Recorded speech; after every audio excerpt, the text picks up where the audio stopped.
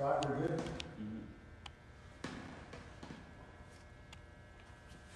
Good morning.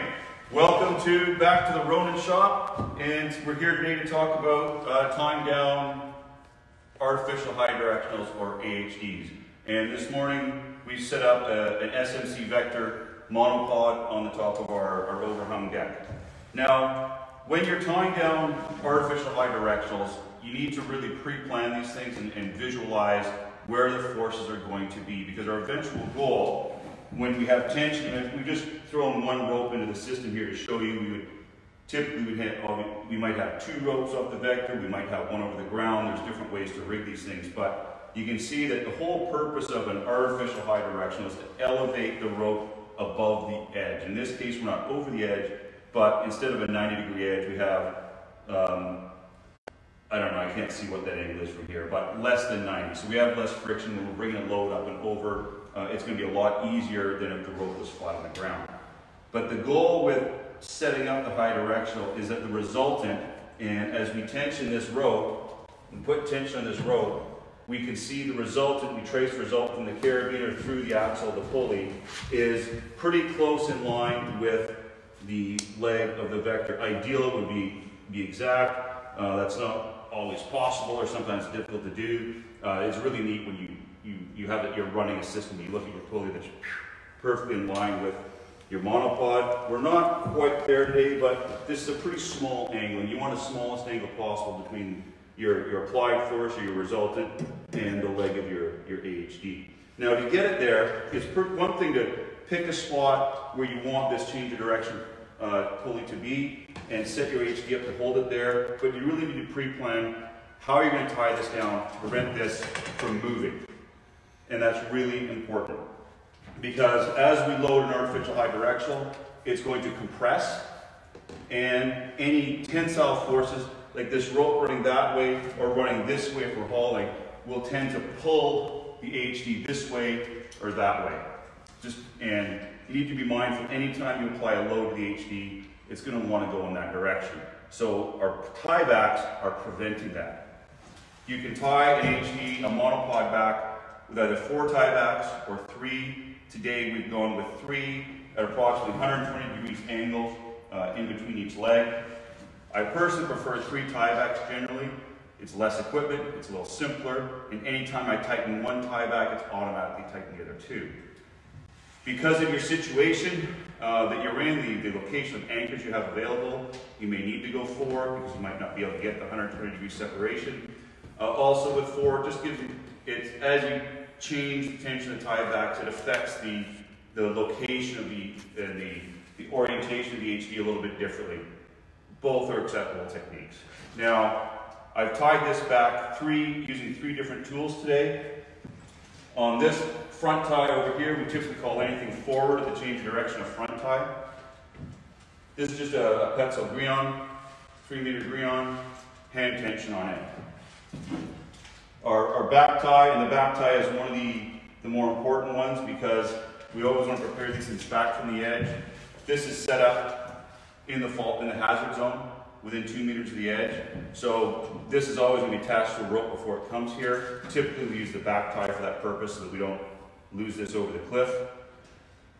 In this case, I've used a Rock Exotic Aztec 4-to-1.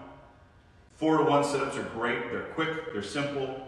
I've got lots of oomph here if I won't need to apply a lot of tension. If I apply tension to this 4-to-1, I'm going to pull this AHD back. And I might want to do that after I've done the front ties to more closely align the resultant force through the pulley and the leg of the monopod. And the 4-to-1 gives you extra oomph to do that. Oh, we've lost an Easter egg. One on the run.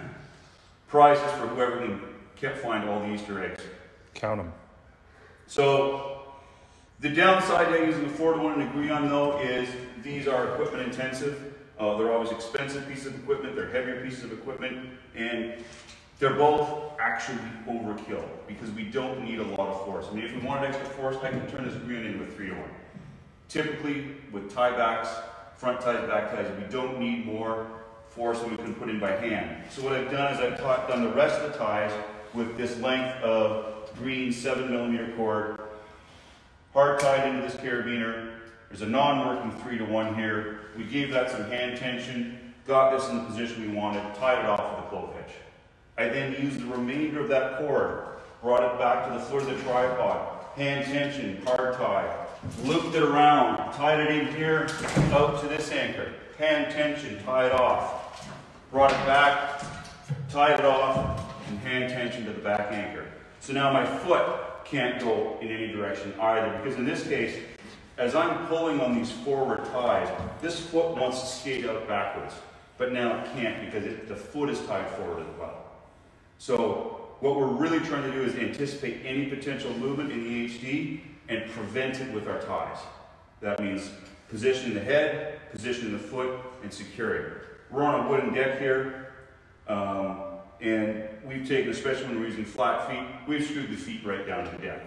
If I'm in the bush, I will put the foot of my monopod, or maybe I'm making a bipod or tripod, I'll find a divot in the rock that prevents it from moving. We'll drive rebar or stakes into the ground and lash it to it. Industrially, we'll put that foot up against something that we can lash it to prevent it from moving.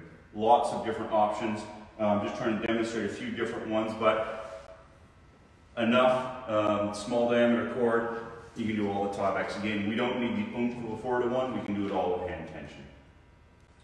And again, the whole goal of this is to get our applied force or resultant force angle as close to the leg of the tripod as possible.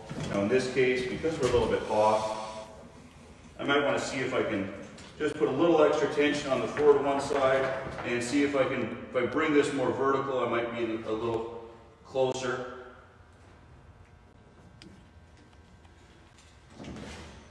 And closing that angle down, and anytime you change one, you double check the others to make sure that they haven't entered and loosened. Again, why I prefer the 3 tie downs is typically if I tighten one, it's automatically tighten the other 2. Sometimes with the 4 tie downs, as you tighten one of the others may loosen off. I had this tied off, and that was just to get rid of this excess rope. Obviously, this is held by a prusik with a knot in the end of the cord, but this is a lot of rope that forms a trip hazard where I'm working, so I just want to get rid of it. That's all I'm doing here. It's just getting it out of the way. Angle from the top down, what do you want about that? So guy angles are important. In the angle between the guy and the monopod, a minimum of 30 degrees here. This cannot be less than 30 degrees. Ideally, it's going to be more than 40 degrees. Guy angles that are too steep, they lose efficacy. And it's easier for the monopod to get out of compression, and then the guy doesn't work in the monopod, and you're going to lose your high directional. So a minimum of 30 degrees. They must be more than the applied force angle. In other words, the difference in the resultant through the pulley and the leg of your monopod. In this case, it's pretty small. So just a couple of guidelines. At least greater than that. Must be greater than 30. Ideally greater than 45. And we've achieved that with all of our guys here. So be very cautious as your guys get steeper because of the terrain you're operating in. Maybe that's your anchoring options, and really carefully evaluate that. If you don't have at least 30 degrees, you will not have a stable monopod. Can you also go and show how we tied off that front one with the clove hitch, how we use the clove hitch in there as like a 2-to-1 to pull on, and then cinch it down? Understanding you're going to loosen it. So Mark has decided not to be in video this morning, but it doesn't stop him from wanting to say how things should go. So we've got a hard tie at the top end, run this rope down to the carabiner, through the carabiner, back up to this carabiner, and down again, creating a non-working 3-to-1. We then, Mark just applied a clove hitch here, and it was able to hand tighten and pull the tension through the clove hitch. There's a lot of tools we could do here. I could just go 3-to-1, hand tighten, tie up with a half hitch overhand. I could put a munter hitch in. I could throw a prusik on here if I wanted to. There's just so many different options. Again, we're not putting a tremendous amount of pressure. The Grion and the 4-to-1, they're great fast tools for this, but they're overkill. I just need hand tight tension and a method to secure it.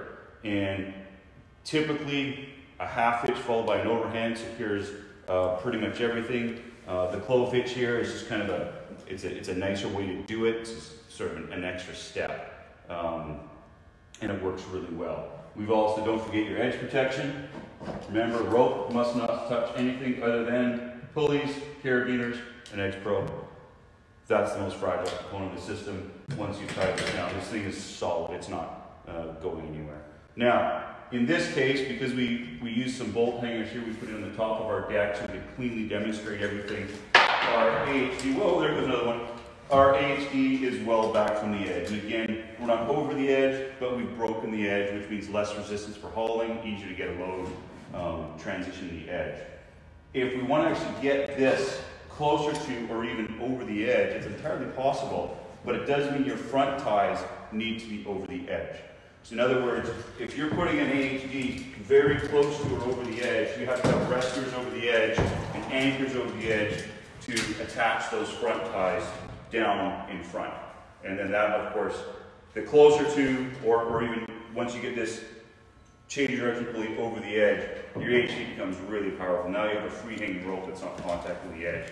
No friction on the raise, much easier edge transition. You just need the capability to actually anchor over the edge. That's it, that's all. Thank you very much, Mark. What's next week? What are we Next week we're doing bipods on the other platform so that we can put a high line between them. So our next live stream, we're going to do another artificial high directional, probably a bipod or a sideways A-frame, and we're going to kind of continue building on these components and create a full-blown system out of them. Thank you all for joining us, and again, any questions, comments, we'd love to hear them, and we'll answer the ones that we can. Happy Easter. Happy Easter. Thank you for viewing.